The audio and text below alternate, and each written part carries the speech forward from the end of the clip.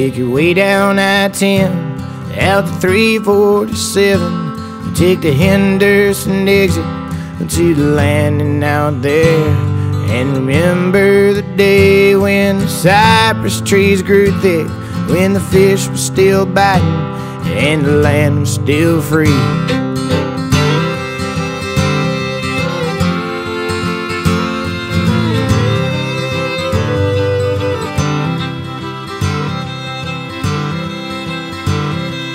I'm just a Cajun, live in the basin, hunting and trapping and making my wage.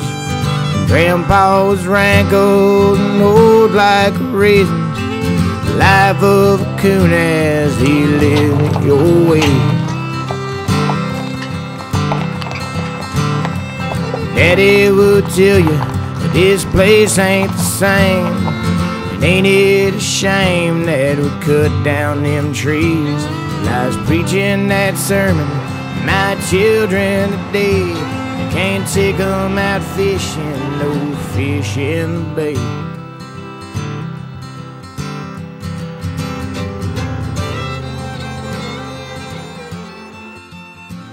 I needed a job.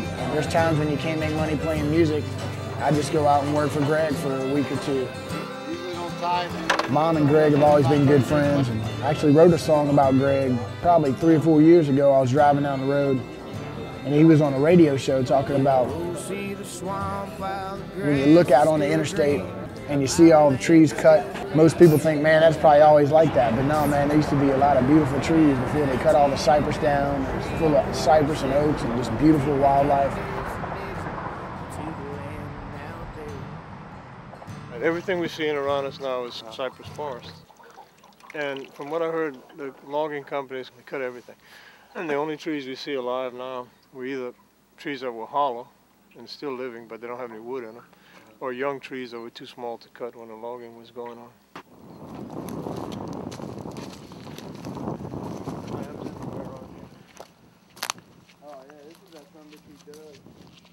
I'm a commercial crawfisherman, for one thing. And then I'm looking for logs at the same time. So I pull out the cypress logs and take them to a sawmill.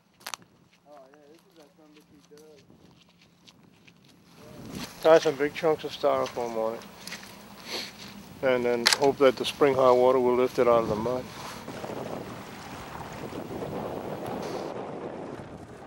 It's floating, Greg. I just like it. It's like a treasure hunt for me out there. You know, you always find something if you know where to look. Yeah, I think when it gets a little higher though, it did move. That's a good sign.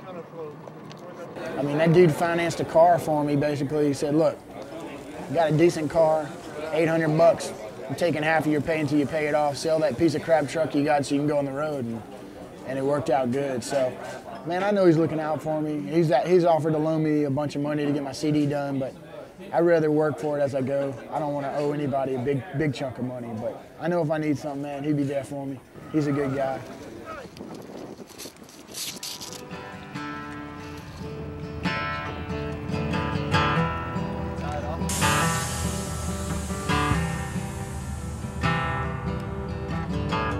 Blood red paint on a rotten barn, rooster crowing till he gets his corn. There ain't a whole lot I got left to do. Just let me come back home to you. Summer sun sinking on the green grass plow. Many people that come to Louisiana, the big thing is Cajun country, boudin crackling. There ain't nothing like it. Did you ever eat rice dressing? Hard days It's just the opposite. in that sound. You know, like the rice dressing, you cook it on the stove, but the boudins, you just boil it. You know, like boil the meat, boil onions, rice all together in water, and basically you put it in a casing. Winter wind blowing on a barbed wire fence. We'll froze solid. Cajun? I think it was a politically correct word to keep from saying coon ass. I think the coon asses, or people refer to themselves as coon asses, they ever skinned a coon? Obviously not.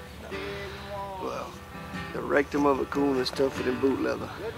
And I guess they see it as a metaphor for being tough. Are you a coon ass? Damn right.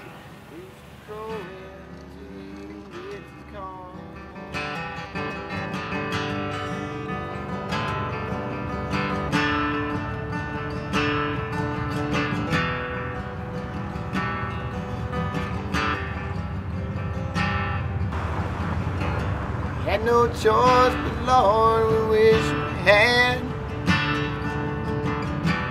How we come and cut this farm in half. Sell the land to let them steal it all away. And it wasn't just another piece of real estate.